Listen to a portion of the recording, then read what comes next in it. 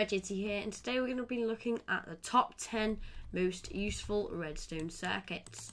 So, sit back and enjoy the video. So, coming at number 10 is the pulse extender. Now, this is a really good circuit because, dead simple, and all you have to do is add a button here, and as you can see, it will extend the redstone pulse and then turn off. Now the good thing about this design is that if you shorten it just that little bit, as you can see, like this, you can make it not just a really long pulse extender, but actually a fairly short pulse extender. So if you hit that one now, you can see that it lasts considerably short. So coming in at number 9 is the monostable circuit.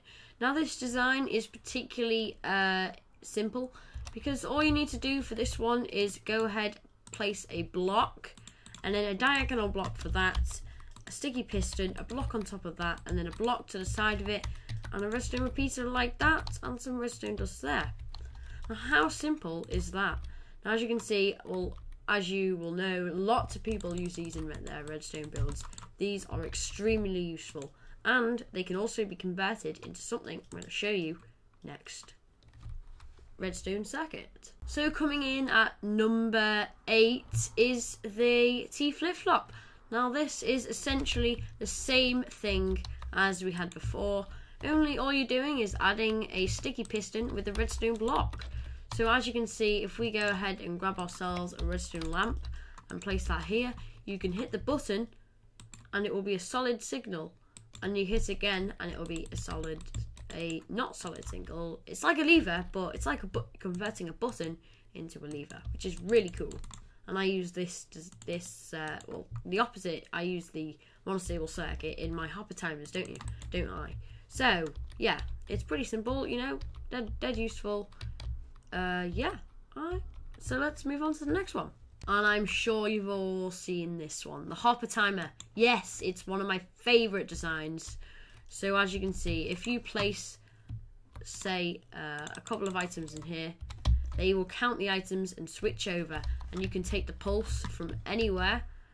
You can take it out of this block here, and you'll have to convert that into a monostable circuit, obviously, or whatever you want.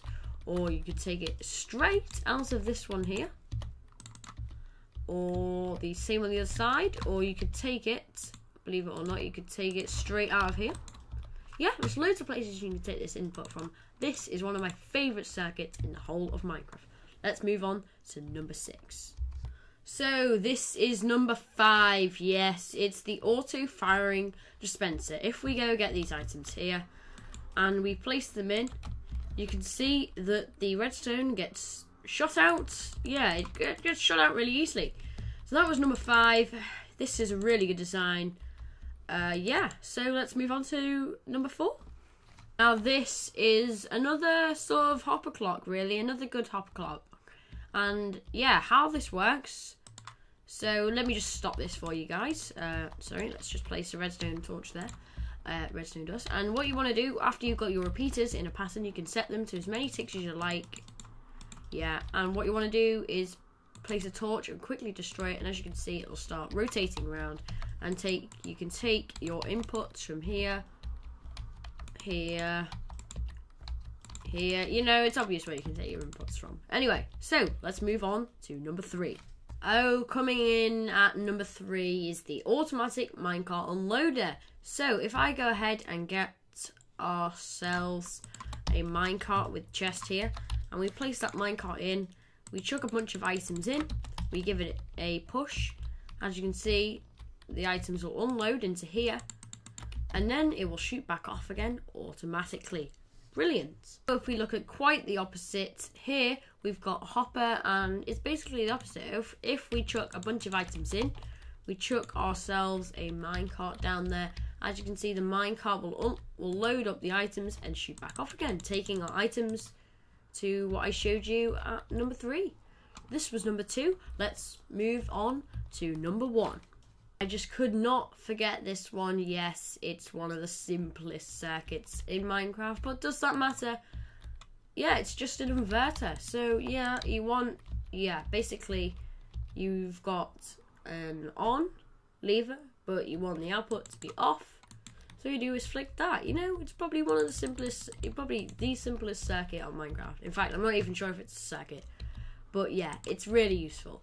So this concludes this video.